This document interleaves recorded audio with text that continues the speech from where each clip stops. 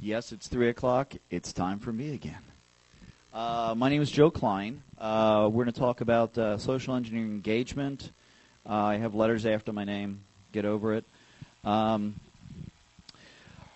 little bit of background on this. I'm in the process of writing a book. You guys are the first ones to see what the outline is. Woohoo! One of the requests I have, if you have any stories that I can use, I have a list here in my card. If you want to put your name down or grab my card, I'm trying to grab ideas, stories, things like that for social engineering and some of the crazy stuff that you guys have done. Name in the book. I'm going to put it in the acknowledgments and then inner zone and things like that. So.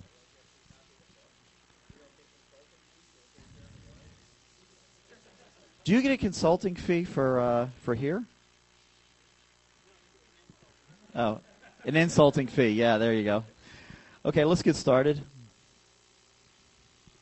The agenda. First, we're going to go through definitions, the process, what a pre-assessment looks like, the assessment, post-assessment, some parting words, and some references in case you want to do this professionally. I've been doing social engineering engagements for about 10 years. This is really the, okay, come on. Did anybody bring me a beer? Oh, man, you guys. Okay, definitions. There's two definitions for social engineering. This is the one that three-letter organizations typically use and government officials typically use. It's typically used as a pejorative term, kind of a put-down, to describe the intent of effect of an authoritarian system on the government, basically persuading the individuals to think or do what they want them to do for the purpose of the government. But that's not what we're talking about. What we're talking about is a practice of what's referred to, there's a link here, conning people into revealing sensitive data. It's a way of attacking systems that are protected by firewalls and other methods. I mean, you can't firewall people. And as the T-shirt says from DEF CON last year, social engineer because there's no patch for stupidity. Okay. One of the most famous is Kevin Mitnick. Well, he got caught. Why social engineering? Security is based on three things. You have people, you have process, and technology. A lot of times at these cons, at the security conferences, we talk about the technology. It's cool. The bits moving through the wires and how to stop them and block them and do cool stuff with them. It's very cool. Unfortunately, it doesn't typically deal with the processes an organization goes through that might have vulnerabilities and doesn't deal with the people issues. Social engineering identifies people and process problems, and there's a lot of them. It's also required by some laws and regulations. Is anybody involved in Sarbanes-Oxley? Have you done your... yeah, I know you'd have. Yeah, Sarbanes-Oxley, a lot of organizations are having social engineering engagements to provide due diligence and also justify security awareness. By the way, we're going to talk about some tricks on security awareness at the end of this, too. Okay. Types of social engineering that's done. The authoritative, the authority. I'm the president of this company. You need to give me this password now. Your job's on the line. That's one method. Linked, there's actually two categories. Hey, wow, so you went to Gainesville too? Wow, go Gators, yeah. Can I get your password? Okay. Another one is the interest in people. Wow, you are just so cool. By the way, this is used by a lot of women. We refer to this as a TENS attack. I know women out there, you've done this before and smiled about it too, haven't you all? Ha ha. Oh, I see somebody in the crowd smiling. Yes, this is real typical. At DEF CON a few years ago, we noticed a external organization that another country that paid for some women to come by and ply themselves on some mails to gain access to their hard drives. Okay? This is done.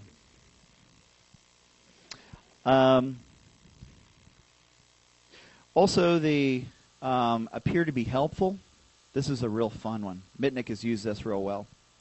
Oh, wow, yeah, I'm trying to get this file. Oh, but, you find out that they have a file size limitation sending email. Wow, that's easy. Let me show you how to use PKZip. This is great. It'll compress the files. These people love you after you use this technique because you're helping them. And also the, hey, man, can you do me a favor? I got to get this done. Okay, those are some of the techniques. The last group is this is my job and I do it. I'm the one that does it. This is the way we do this process. As an example, say that you found a process at an organization that handles money and credit cards, and you call up and say, look, to a new employee, this is typically used against new employees, hey, this is the new process that's in place. I'm sorry they didn't educate you, but you need to fax all the credit cards to me. Okay? It works. Social validation from others that are doing, wow, man, so you're part of the IT team at company ABC or whatever. Wow, yeah, I used to work for them. It's a really cool job. Do you know so-and-so? Oh, yeah. Can I have your password? And also winning a prize. This is a real common one. Hey, this is Network Magazine. This has been used very successfully a lot recently, and it's very scary. Hey, this is Network Magazine. We want to interview your company. Could you do me a favor? Could you send me a network map so we can take a look at it and ask the right questions? Network map with your IP addresses and what else? What operating systems you're running and routers and protocols? Not real good. Or, hey, are you guys interested in an iMac?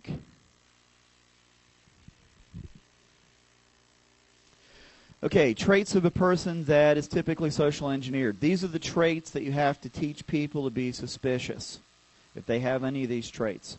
Hey, man, it's not my job. Here, let me give you the phone number. Let me give you the password. I don't want to deal with this.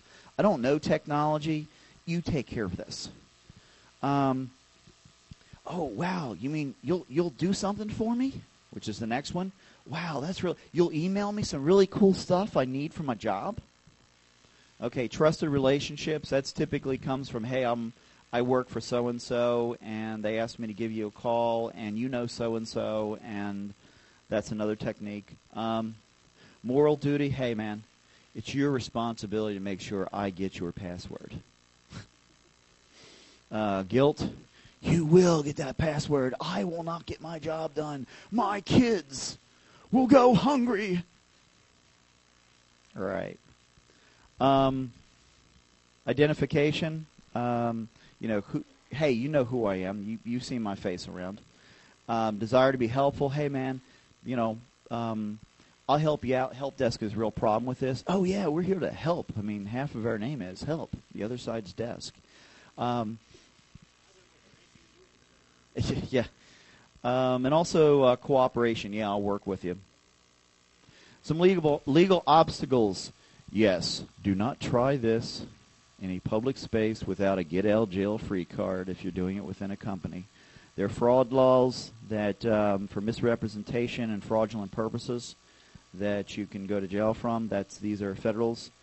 Party and consent exceptions. Illegal interception of data. Hey, fax me that. Possession of illegal tools and devices, depending on what you're using.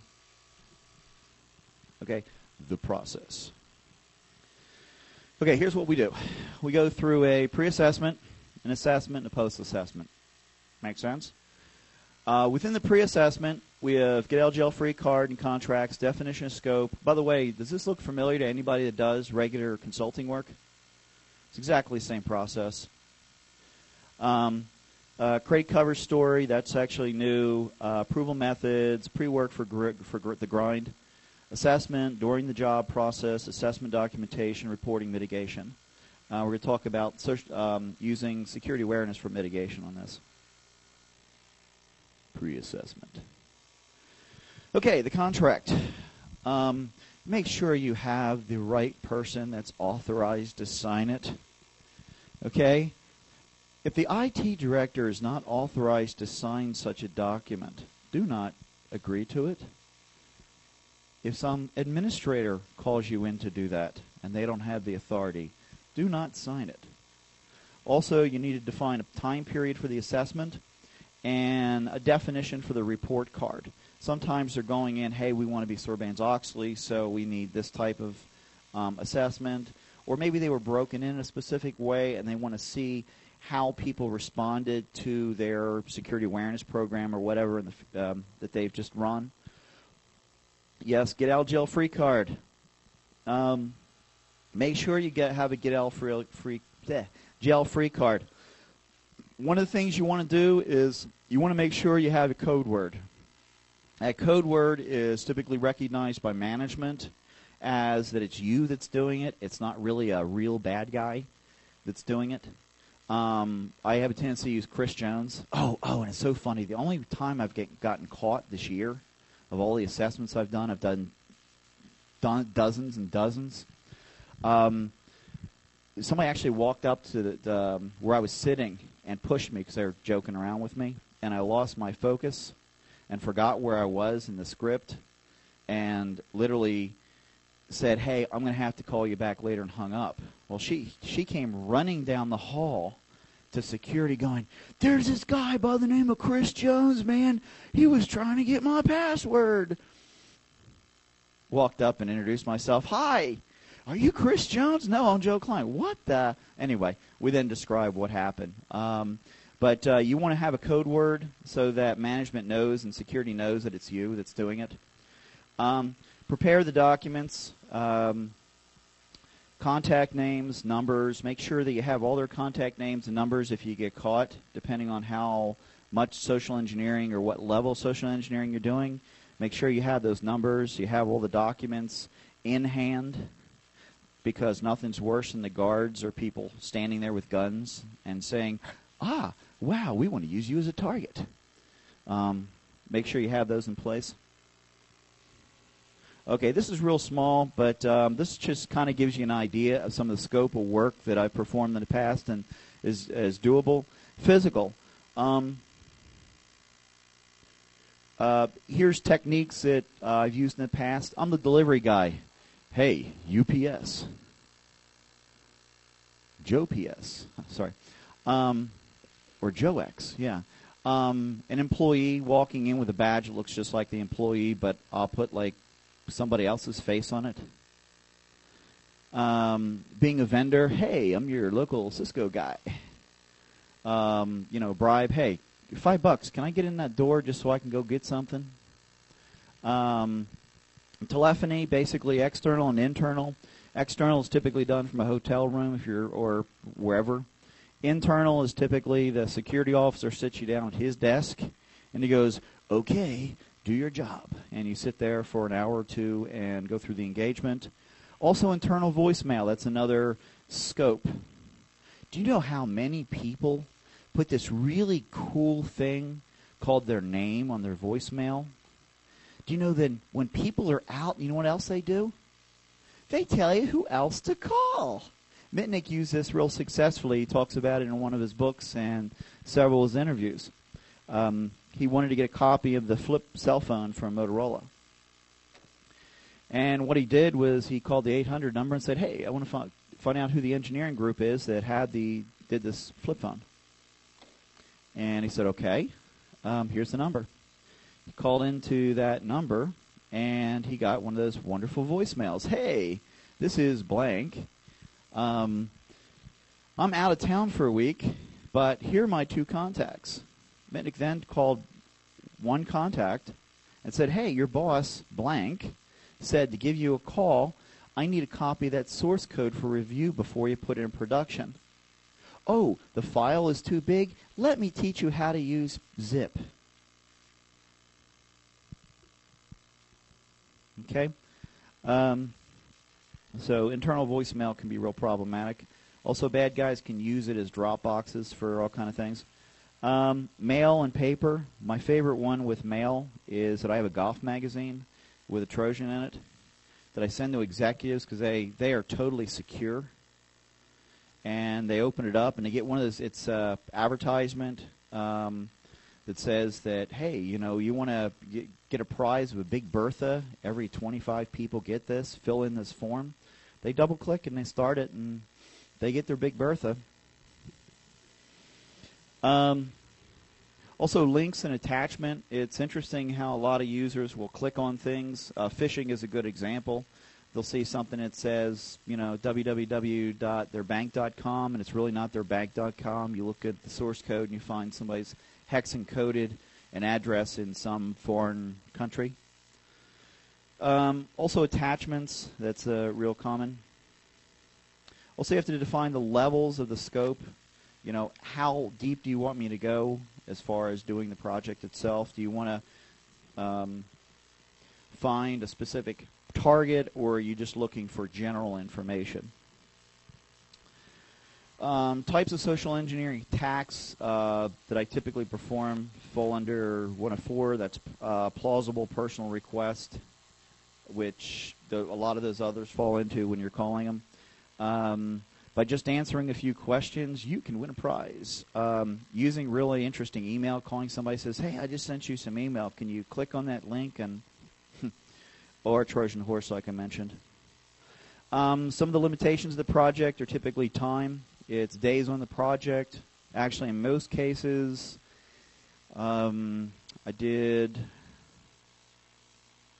probably about an hour and a half to do typical social engineering engagement when you're actually sitting down to do the actual work. Most of the social engineering engagement is prepping time and report writing.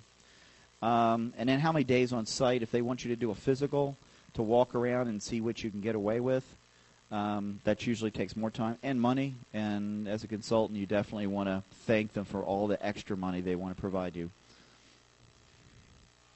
One of the things you've got to do is you've got to create a cover story. I typically create this one of two ways. I create this either going out on Usenet News and other places to say, hey, wow, who are the security and the IT, who's the IT director? A lot of IT people will get real excited if they get a call from, say, computer magazines or whatever, network magazines. They'll put all their information up. You know, who to call, what is my responsibility, blah, blah, blah, blah, blah. Maybe a couple pictures of them standing there next to their computers. You can use that information to use as a cover story. Another is to have them provide a cover story. That's a lot easier. Who do you work for? That's always another question. What do you do? Am I an IT professional? Am I a security guy?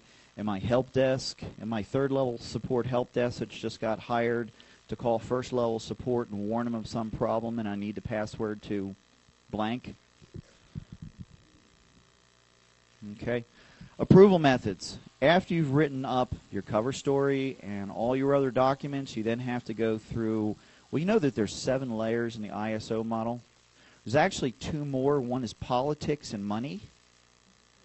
Okay? You have to go through the political side and the money side. What you're going to find is that once they see some of these scripts, some of them are going to go, wait a second, we can't do that to our employees. Maybe they're contract, they're overseas, they're labor unions, whatever. There's particular restrictions you're going to have to be sensitive to.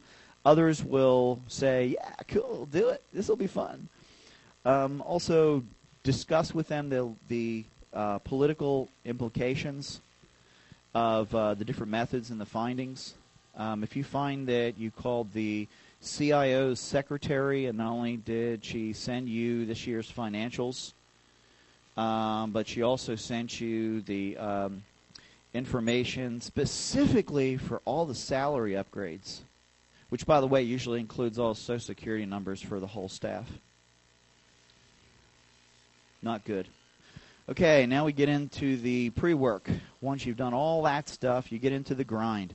Did anybody attend my presentation last year?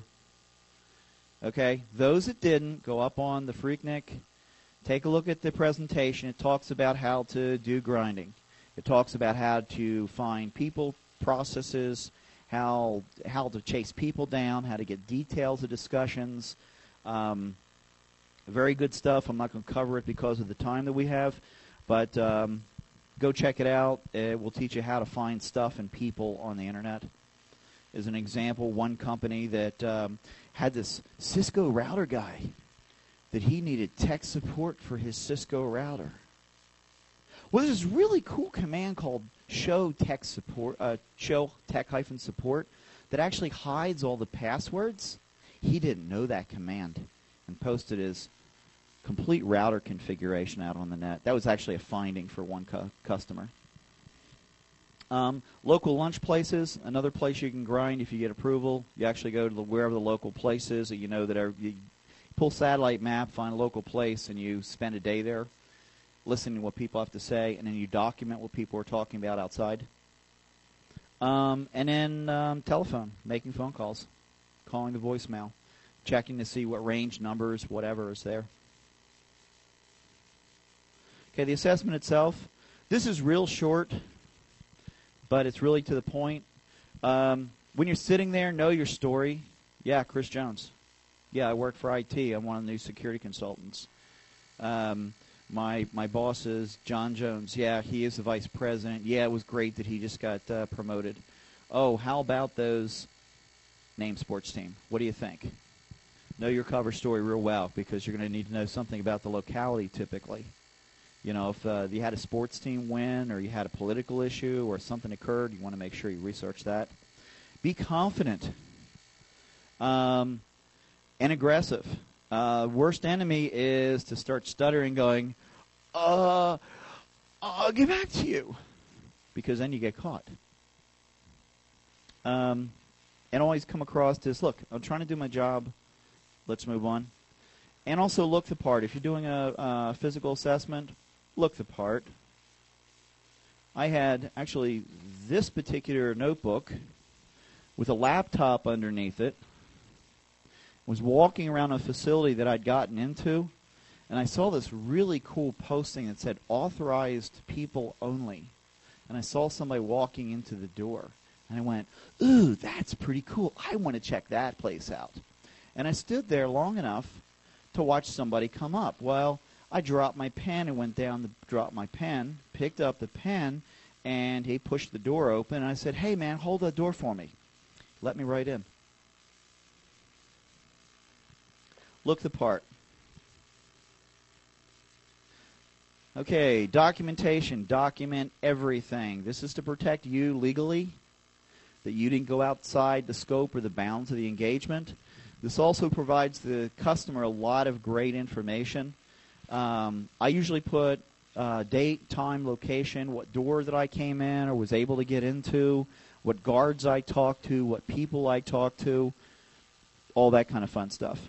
Whatever discussions that you had. Hey, Johnny, I'm from the security department. Chris Jones, having some problems with some of the networks that you work on. I think we've got somebody that's attacked one of your routers. Do you have the time to talk to me about this? Oh, you do? Oh, super. Let me tell you what we're seeing at the firewall. We're seeing these kind of packets. Oh, you don't know about those? Oh, let me send you a link. Is it okay if I send you a link? Oh, great. Well, anyway, we think it's coming from this core router. Can I gain access to it so I can take care of something? Because I can just take care of it and fix the problem for you? Oh, yeah, no problem. I'm busy. I'm heading home. I'm heading to lunch. I'm heading to whatever. It's pretty amazing. You then have to write all that information down. By the way, you can't record it. In some states, you have to have two people on the phone to be able to record a conversation. Legal. And also achieve a goal. A lot of times the companies, when you're doing social engineering engagements, they have specific things. We want to gain, give me a second, we want to gain access to 75 passwords, or we want to gain access to the IP address, the domain name, the password for the user system, and the admin's password. Or we want to see a file from inside the company. They're going to actually set these different things up for you. You want to be able to show that you've achieved that goal, whatever that goal is. It's an example. If it's a physical assessment, you take a card and you say, oh, yeah, go take a look at server 4 that's in your data center. It's got my card on it. Sir?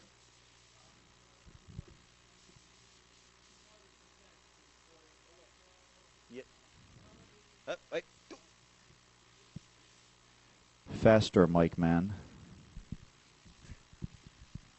With two-party consent for recording a phone conversation, if you call into a call center, they immediately, before you connect anyone, they notify you that you could be recorded. Correct. Both parties are aware of it. Does that give you the right to record it in addition to them recording it? You have to achieve, I don't know. I'm not a lawyer, and I don't even play one on TV. Also, I may have to ask somebody on that one. If you're in a state like Tennessee, which only has a single party, the law is really vague on whether or not you can record it, even if they're not. Wow, you could do the whole Phil Donahue thing. That was pretty cool. Yeah, you're right. Any other questions? Is this cool stuff? Yeah. Okay, the assessment. You also have to be prepared for the inevitable, because it does happen. You do sometimes get caught. There's actually levels of being caught. Let me describe those. First, you have the minor problem, which usually comes up in the tone of, and who did you say you worked for? What did you say your name was? Can I get your phone number? Okay, you want to document that somebody asked those kind of questions. Typically, either you were suspicious, or you said something wrong, or whatever. You want to document that. It usually shows that somebody is aware from a security awareness standpoint. They're aware that people do this, and they may be questioning to validate who you are. You also get, and usually what you do that, you give the name, you give the number real quick, and you say, okay, I only have about 20 minutes to do this. Can we continue, please? You're through. The second phase is a stop. I've got something else to do. Can I get your number? Well, in some social engineering engagements, you actually are given an internal number, so it makes it real easy. Just make sure the voicemail box name is changed. Another way is to get permission to grab one of the voicemail boxes and have them call you back at the voicemail box. And then once you see that they've called you back, even 5-10 minutes, you then call them back and, hey, man, I'm sorry I missed your call. Let's continue. And then the being discovered, which is the flag, the person jumping up and down going, hacker, hacker, hacker, which is really cool. It's very animated. At that point, typically, you work with the security officer. You've prepped him for these 3 inevitabilities. And you say, hey, when this does happen, we need to go into the office. We need to talk to this person. We need to say, great job. We need to, if you guys have some kind of award of being aware or whatever, get that person an award after I leave. But make sure that it stays confidential while I'm here finishing the security assessment, the assessment up. That way they don't tell everybody, and within an hour everybody's going, hey, what's up, Joe Klein? You know, it doesn't work. It kind of kills the whole thing. Oh, by the way, again, the actual process of doing this is typically an hour and a half to derive enough information to have passwords, system names, all kind of things. By the way, I do have one technique that I've been authorized only once to do. You guys want to hear it? Oh, this is real fun. Hi, I'm so-and-so from HR. I'm sorry. I'm not sure why this happened, but we received a death certificate from you. Okay, this is a real problem with our system. Okay, we have a policy that if a death certificate is mailed to us, that we take that and we stop your payroll check, we actually delete you from the database, and we put you in another database, your insurance is cut off, and you give them the whole list. And after either yelling, screaming, crying, whatever, you go, look, I can help you out here. Come on, you know what the punchline is, right? Can I get your Social Security number? What's your kid's name so I can add them to the insurance again? It's pretty scary, isn't it? Okay, this is actually one that when I'm doing engagements to teach people how to do assessments and the security awareness. This is one that I tell people, hey, watch out for this type. This really hits people emotionally, and they go crazy on you. And they typically are so thankful when they're done. They don't call HR to confirm that you're really from HR. It's pretty scary. Okay, the post-assessment. Now we get into the reporting. Basically, the process and discovery, you have to repeat all your methodologies, all the people you talked to, that it was approved by legal, blah, blah, blah, blah, blah. Your discovery documents, I create 2 different reports, and I'll tell you why. This one's the one that goes to management to talk about what was discovered, how it was discovered, why it was discovered. This is the actual names of the people, their phone numbers, and all the detail. Why do we do that? Well, some of these companies are willing to fire or demote people for that. Do you want to be part of a lawsuit like that? Not I. Also, the EU, European Union, has particular laws that restrict this kind of privacy information. So I typically provide it as 2 documents. This one's actually encrypted and sealed, and they get the password, but they're requested not to use it or give it to their lawyer or whatever. But you need to be careful with that particular document. Mitigation. Here's the policies you then have to go through and discuss with them. Hiring policies. There was a story just recently of a well-known company that had hired somebody without doing a background check. They turned around and hacked the heck out of their servers, shut down the servers. The guy left within 2 weeks. They did no background check. They never confirmed that the resume was correct. Remember yesterday when we talked about make sure stuff on your resume was correct? An escort policy where people know how to implement it. Oh, you're coming to our company? Okay, I am responsible as the person that asked you to come in to walk you from place to place, to stand outside the restroom. Yeah, that's very uncomfortable, especially a guy and a girl. Anyway, you go through the whole process, walking them in, checking them in, walking them out, signing them out. A lot of companies are relaxed with this. Also, the vendor visitor. If you have a vendor or visitor that you're planning to have there, the guard desk needs to know it ahead of time and a policy for dealing with that. In some cases, if this is DoD sites or sites that are sensitive, you could have issues like foreign national issues. So you got to be careful there. Badging policies. Having people wear badges. I walked around one site, walked in the smoking lounge. They opened the door after I bummed a cigarette. I don't smoke, but I bummed a cigarette and sat there and chatted. They opened the door and I walked in. Okay, and walked around the facility with no badge. Nobody ever challenged me. Did it another time. I had a black woman's picture. I'm definitely not. Big fro. Anyway, make sure you have a badge. The other thing is not only a policy that they wear a badge, but where they wear a badge. Typically, people wear badges here.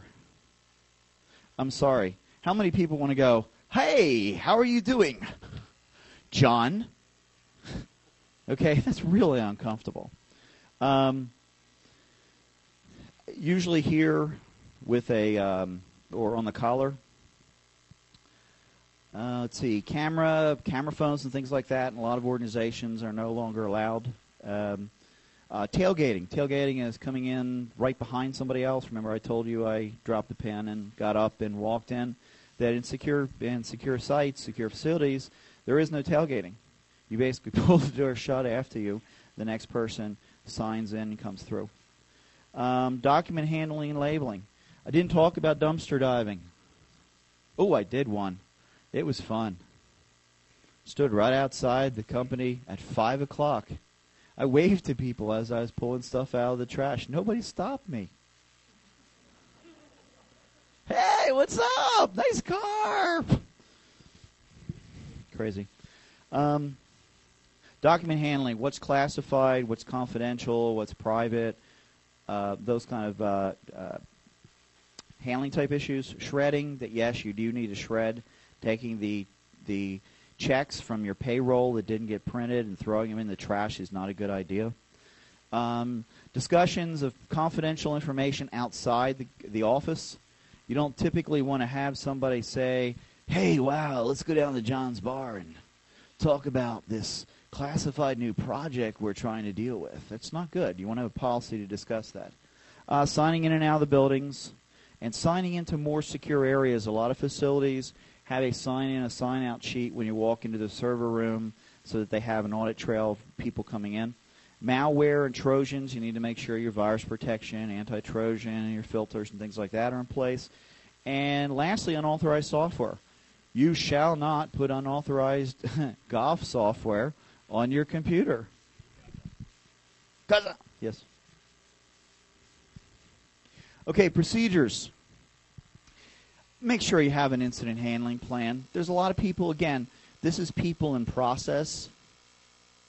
When a technology person gets a call on social engineering, they've been trained to deal with virus protection and somebody hacking into a system or defacing a system. You tell them about social engineering, they give you this look. You have to make sure they're trained on dealing with these issues.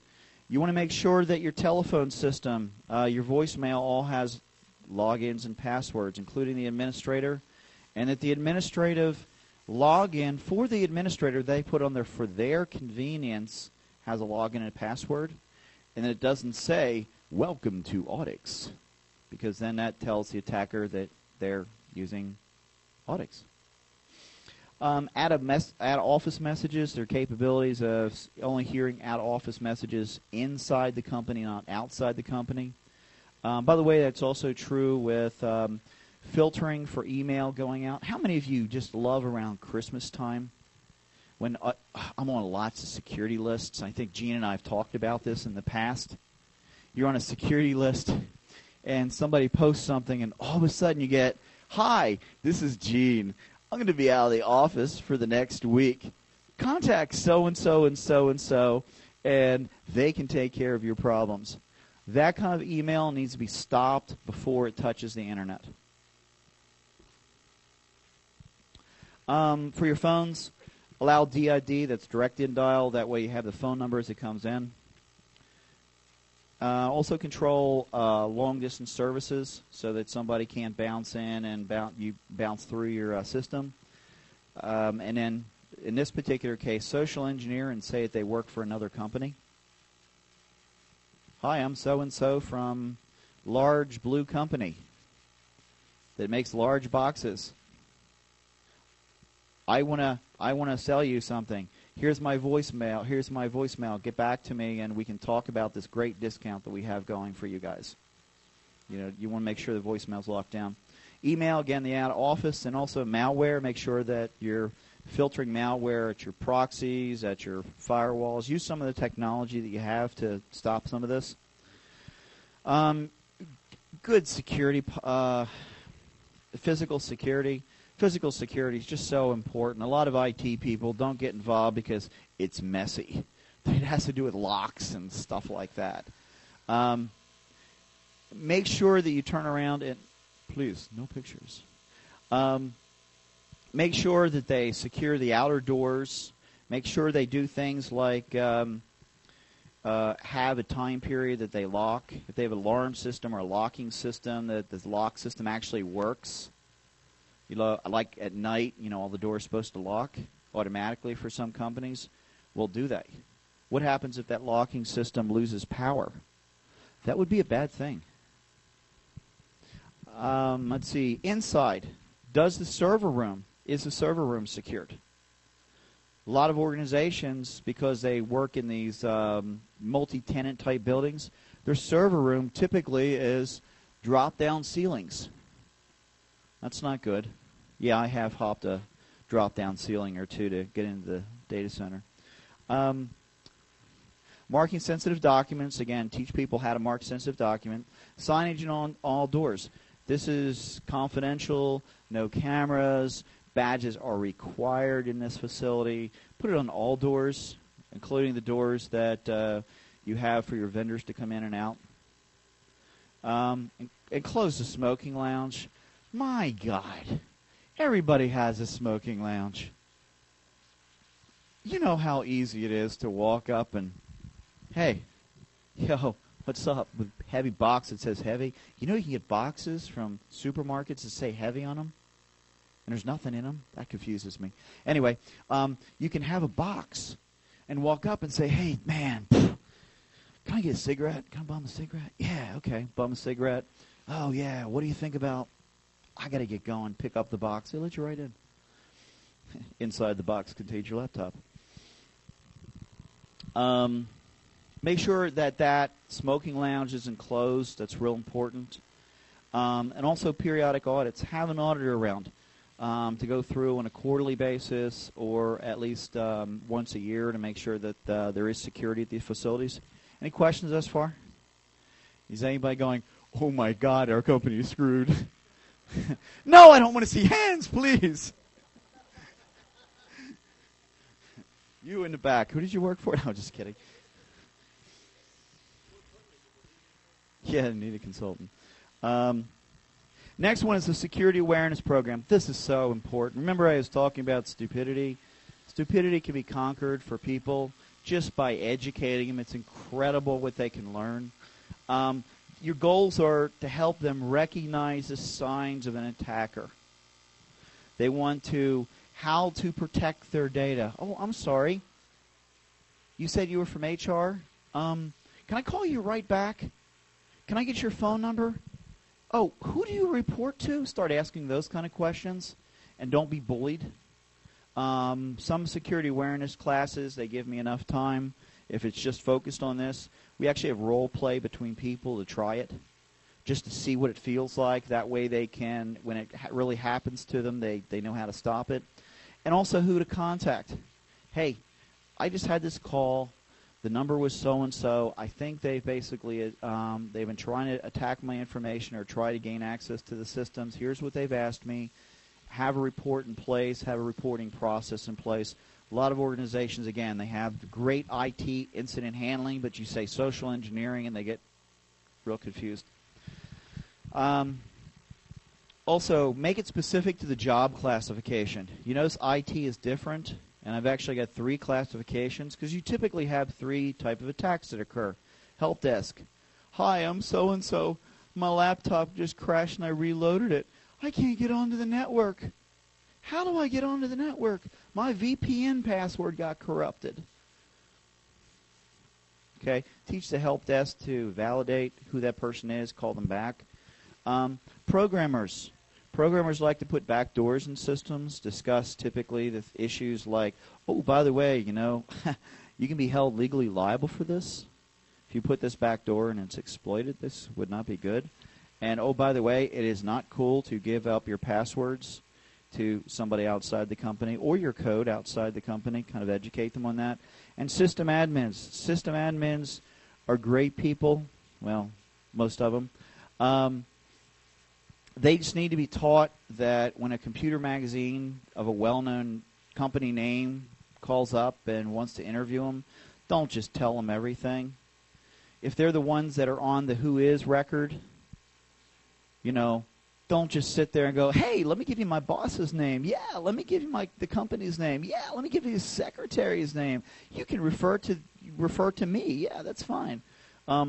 Teach them not to do those kind of things. Management, they're a special critter unto themselves. You know they're above a lot of these policies. Until the golf magazine comes in, they suddenly realize the importance. Management needs to be taught why it's important and what to be careful of. Things like, okay, I did a real interesting project. I was trying to prove that you can get into pretty much any party. All you have to do is look like you need to be there. And I got into a well-known database company that had just purchased another company, and I just walked in, and they said, "Hey, how's it going?" I said, "Yeah, what's up? What's up? Do you work for the corporate office?" Yeah. I introduced. Geez, where do you work? I'm from the Jacksonville office. Hour and a half later, we don't have a Jacksonville office. I drank their beer. It was cool. It was pretty funny. Teach the other people in the company to be aware of these kind of things, not to give out their passwords. A real common, there's some posters out there. There's one common one which has a toothbrush. And it says, if you're going to share this, you can share your password. Do you guys share your toothbrush? I don't think so. Maybe you do, because you're not here. You're down there. Yes, I'm talking to you, Pyro. Just messing with you, buddy. Make it fun. People get really bored. This security stuff makes them afraid, makes them scared. They go have bad dreams. Oh, you actually made it. Did my Red Bull make it? Okay, I'm over it. Another case, darn it. Thanks, Nate. Make it fun. People like fun. They will remember information if they laugh a lot about this information. Okay, post-assessment from the security awareness. The message should be, don't trust audio. Don't trust calls coming in. And employees at all levels need to believe that they are part of security, the overall security strategy of a company, that they're responsible for the assets, their password is exploited, that basically the investigation starts with them, that they need to be aware of this. And this is one of those cutesy things. I'm sorry I don't typically put cutesy in, but this is one of the cutesy thing all the security awareness people are doing. Security. You are it. Okay, you're all over it. That's about as punny as I can get. You know that. Okay, parting words. Any engagement, sign all contracts. I just saw a study that said that the number one problem with people who do this kind of work is they forget to sign the contracts, and then they can be held legally liable, and things get nasty and messy, and lawyers get involved, and money gets traded, and it doesn't go into your pocket, and it's not good. Over-communicate with the customer. I was mentioning this in the hall yesterday. Tell the customer, hi, here's what I'm going to do. Here's how I'm going to do it. While you're doing the process, tell them I'm at this phase. Actually put little numbers. They like numbers next to it, or letters. I'm at phase B. Go through, educate them, and then re-educate them at the end. Here's what was performed, and here's what was found. Make sure you have your get-out-of-jail-free card in your pocket. Make sure you have it with you if you're doing a physical engagement. Make sure you have it with you. People pointing guns, you have no sense of humor about that. It's not a very pleasant thing. Follow all the documentation, document all your activities, and have fun. This is cool stuff. Okay, references, all the same references. By the way, the talk that's on neurolinguistic programming, I didn't mention that because I use that all the time when we're on the engagement. Go and see that speech, and you get to learn more about NLP and how it actually can be applied to here. Any questions? Did you guys have fun? Okay. Yes, and again, I'm trying to write a book, and I need some good stories. You've already heard a few of mine, but I'm looking for some other stories I can document so I can put your name down. This is a cool story. Or maybe you can submit anonymously. So anybody that's interested, if you want to write your email address down, I'll drop you some email on when I'm going through the process and go through the different stories. And Cards are up here. Any questions? You all have a good evening.